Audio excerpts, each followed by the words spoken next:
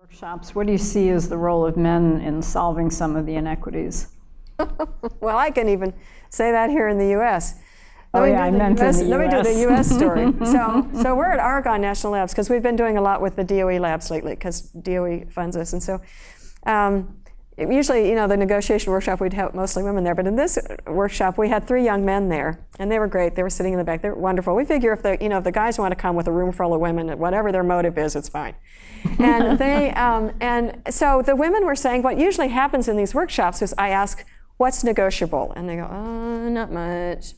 Or no, and then I'll start suggesting, like, no, you can't negotiate for that. You can't negotiate for this. And the guys are in the back of the room giggling because then I said, what's going on back there? And they said, well, we negotiated for all of that, right? So having the men there gives women the perspective that, as you know, as any department head, the guys ask for things you never would have thought to ask for. And so then as many of our coach women got to be department heads, that's exactly what they said too. So and many times you need to have the men there. And so